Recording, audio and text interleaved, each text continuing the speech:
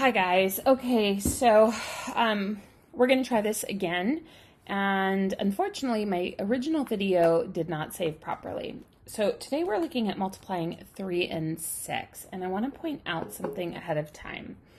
So when I look at the numbers 3 and 6, I know a couple things about them. These are doubles and halves of one another, and what I mean by that is if I was to add 3 plus 3, I would get 6. If I took 6 and divided it into two groups, I would get 3. I also went ahead and made a number line counting out 10 spaces, and I made a number line for 6 counting out 10 spaces. And so what I was saying earlier, I'm going to demonstrate here. 3 plus 3 is 6, or half of 6 is 3. So for example, if you have a 6, 1, 2, 3, 1, 1, 2, 3, right? So you have half of 6 is 3, or 3 plus 3 is 6. So there's a couple ways to think about it. And this number line here is going to be important. So I'm going to hang on to that there. I would suggest you write it down too.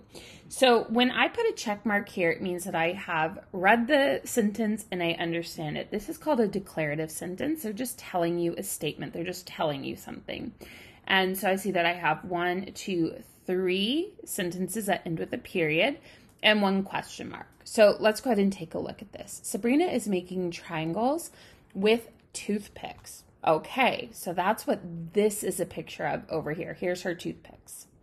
And what we are going to have to figure out is, why does Sabrina need 3 toothpicks for each triangle? Well, she needs 3 toothpicks because a triangle has 3 sides. It has 1, 2, 3. Try always means 3.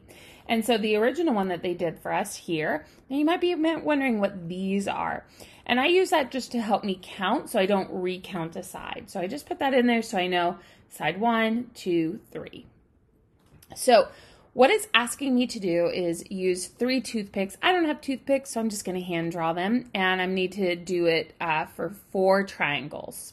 Okay, so how many toothpicks does Sabrina use? Okay, so here we go. So what we have is these 4 triangles. Side 1, side 2, side 3, side 4, side 5, side 6. Wait a minute. 7, 8, 9, 10, 11, 12. Okay, so 1, 2, 3, 4. 1 triangle, 2 triangles, 3 triangles, 4 triangles. So it's going to be 12. And I'm going to go ahead and just rewrite those numbers here. So we're going to skip count by the number of sides. 3, 6, 9, 12. Great. How many triangles are there in all? Well, we can see here there is 1 triangle, 2 triangles, 3 triangles, and 4. Okay? Now, sometimes kids will ask me, well, how do I know what I write after the number? So it's usually when it says how many dogs, how many cats, how many pizzas, how many slices, how many people. So that's how you know what you're going to put here. So how many triangles? We said 4 triangles. And how many toothpicks for each triangle? Not the total. So in this triangle you had 3, in this one you had 3, in that one you had 3, and in this one you had 3. So you're going to have 3 toothpicks in each triangle. So if you have 4 triangles with 3 in each, you're going to get 12. And that's just basically us taking this number line and breaking it into parts. Triangle 1, triangle 2, triangle 3, triangle 4. 3 toothpicks plus 3 toothpicks plus 3 toothpicks plus 3 toothpicks. Okay, now we have 4 triangles with 12 toothpicks, so Sabrina uses 12 toothpicks. Now, what I did here was I went ahead and marked this out because this time they want us to think about it. Instead of having 4, we're going to have 8. But you guys, we already know what 4 is. 4 triangles has 12 toothpicks. Wait a minute. So 1, 2, 3, 4. 4 triangles had 12 toothpicks. So another 4 toothpicks would have, or another 4 triangles would have another 12 toothpicks. So this is 1 triangle, 2 triangles, 3 triangles, 4 triangles, 5 triangles, 6 triangles, 7 triangles, 8 triangles. If I solved this to say that 4 triangles have 12 toothpicks, then I know the other 4 triangles will also have 12 toothpicks.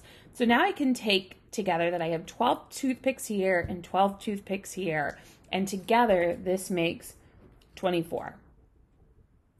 Now, you might be counting here and say, I don't count 24. Remember, each one of these is worth 3.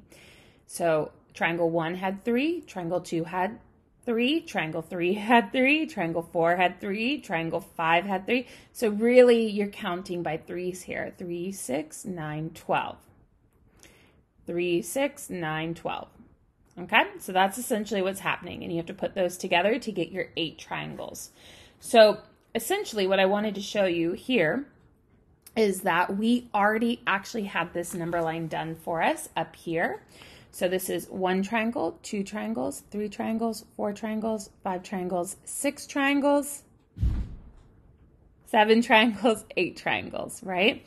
So you could have used that number line up there, or you could have just said, okay, in triangle 1, in the first 4 triangles, I have 12, and in the second 4 triangles, I have 12. And then you could add those together. So you can kind of do it how you like. I personally like this way better, but you can do what works for you. Now, the other cool thing about having this is we already have the answer in this number line here. So it says find the number of triangles needed for 6 toothpicks, for 6 triangles. So I drew 1 triangle, 2, 3, 4, 5, 6 triangles. Okay, and in each one there's 3. So we could count it up 1, 2, 3, 4, 5, 6, 7, 8, 9, and so on. Or we could just use our number line and go out 6 spots. Triangle 1, triangle 2, triangle 3, triangle 4, triangle 5, triangle 6.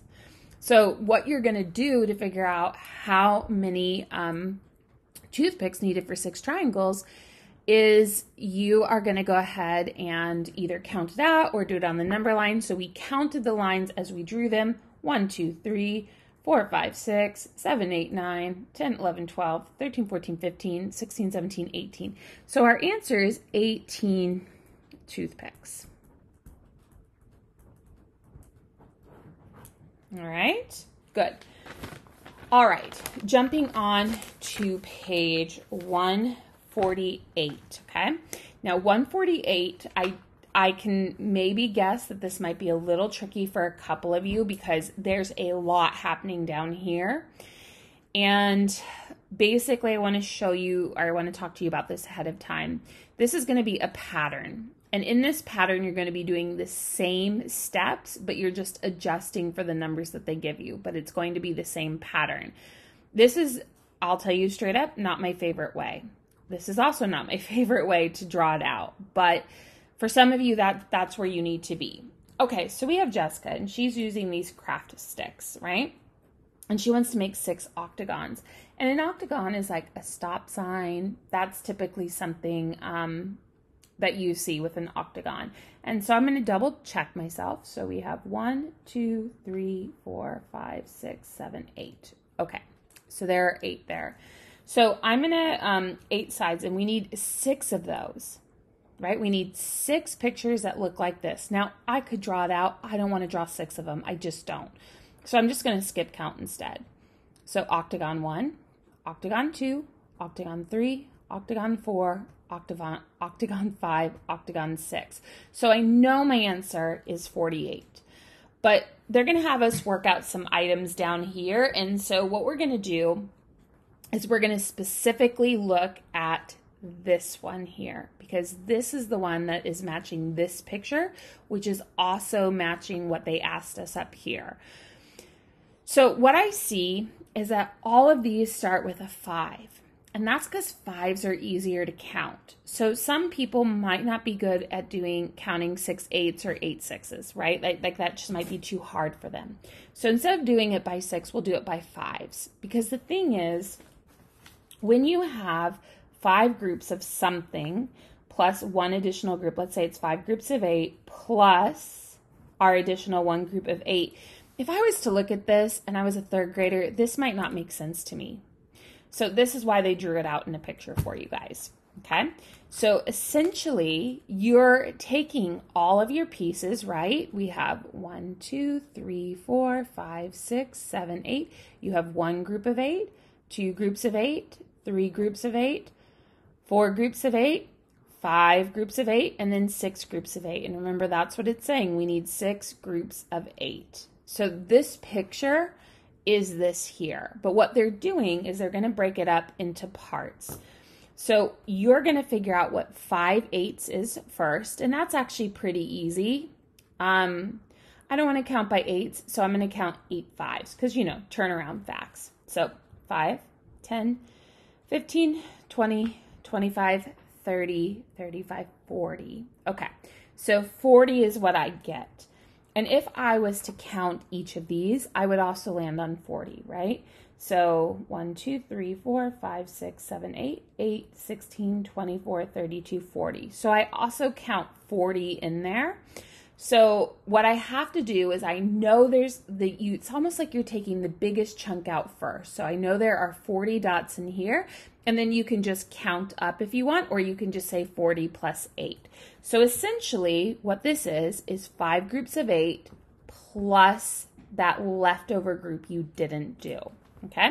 And so that's why it looks like this. So for all of these, let's say I was doing, let's even just do a smaller one. Let's go 6 times 4, 6 times 5, and we'll do 6 times 6, okay? Because these are the ones that were not done in the book, and I would like to practice these with you, okay? So for all of these, we're going to add the 6th group later. So we're going to always say 5 times how many are in that group. So this time it'll be 5 times 5, and this time it'll be 5 times 6. And then you have to add that remaining group. So in this one, we're counting by 4s. So we did 5 of the groups of 4, but we still have one more to go. So we're going to add, whatever this answer is, we'll add 4 to it. In this one, we're timesing, the groups are a size of 5. Right now, I have 5 5s showing, and I need to add one more 5. In this example, we have 5 6s showing, but I need one more 6 showing. So I'm going to add that 6. Okay? So when you do this, this is really 20 plus 4. This is 25 plus 5.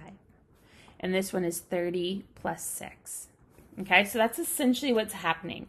So for some of you, this may not be your preferred method. In fact, I really think that you would be best to try it this way, where you just like write them out and then you can count it.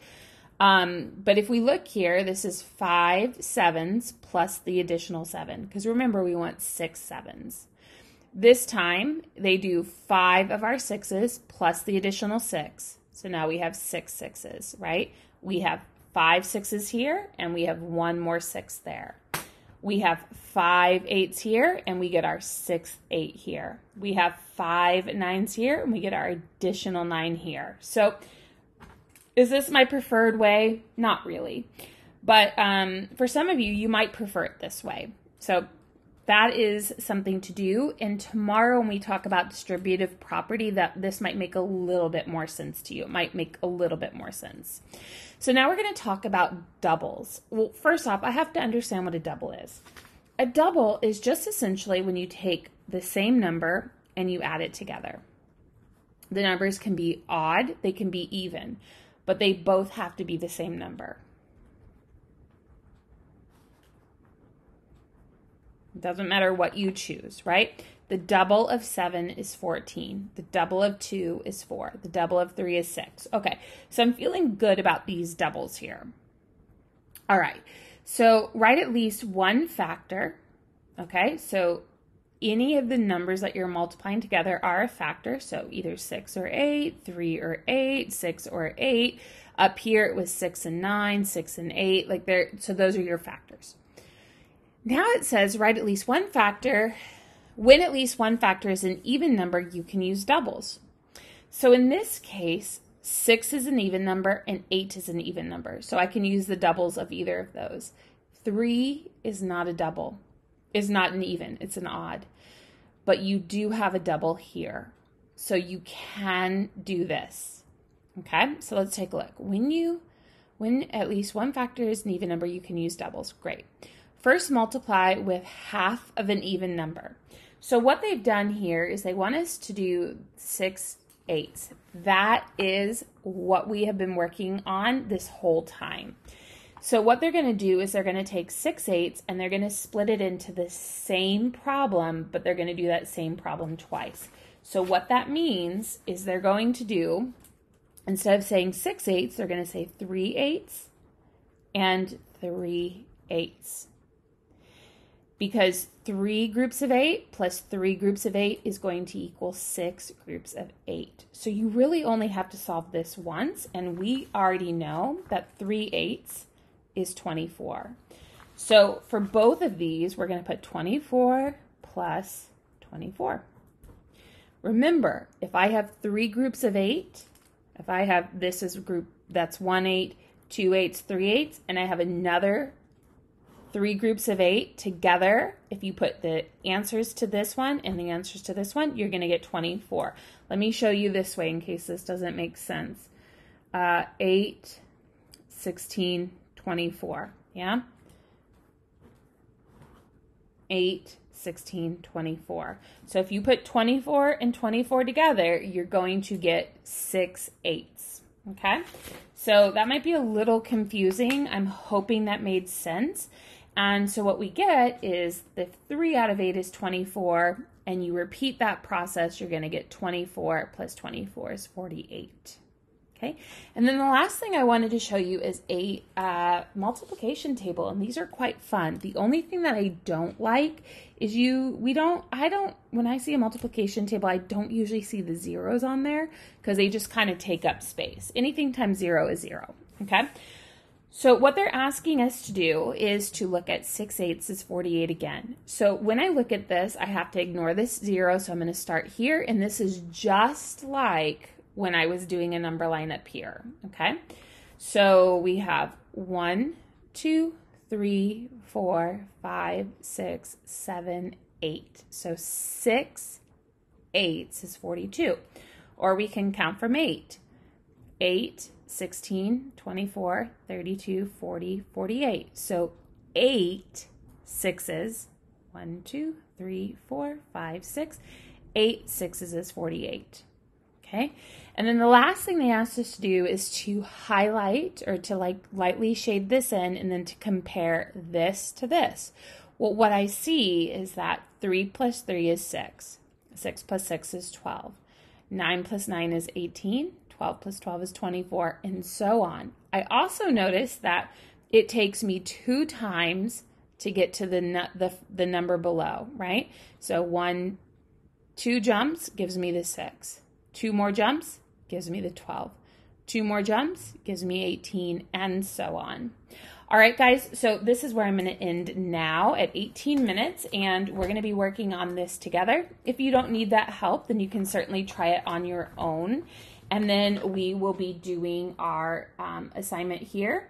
I am asking you to do all of the problems on this page, and then on the back side, you're going to be doing 1, 4, 5, and 6. So I hope to see you at 11. Bye, guys.